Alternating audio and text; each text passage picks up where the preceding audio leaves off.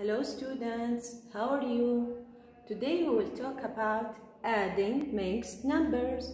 We talked before about adding or addition. We can use plus to add two numbers. Today we'll talk about mixed numbers. What's the meaning of mixed number? Mixed number, it has whole number with fraction. We talked before about fraction. Here we have three different shapes. The first shape, we can split the first shape into equal parts. 1, 2, 3, and 4. And we have two shaded parts. 1 and 2. How many shaded parts are there? We have two shaded parts out of how many total parts are there? 4. We have 2 out of 4. This is the first fraction.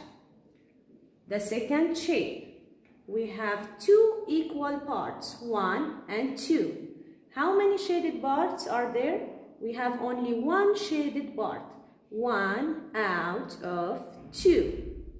The third shape, we have 3 shaded parts out of 4 equal parts. So the fraction for this shape is 3 out of 4. Here, shaded parts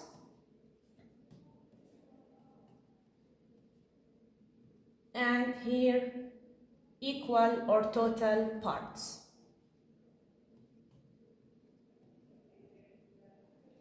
Okay, now look at me please. Here we have fraction 2 out of 3 and we have this number 5 is whole number. So here we have whole number with a fraction. So we can say about it mixed number. Okay, what's this sign? This sign is plus. Mixed number plus, we have here fraction and we have whole number, so we can say mixed number.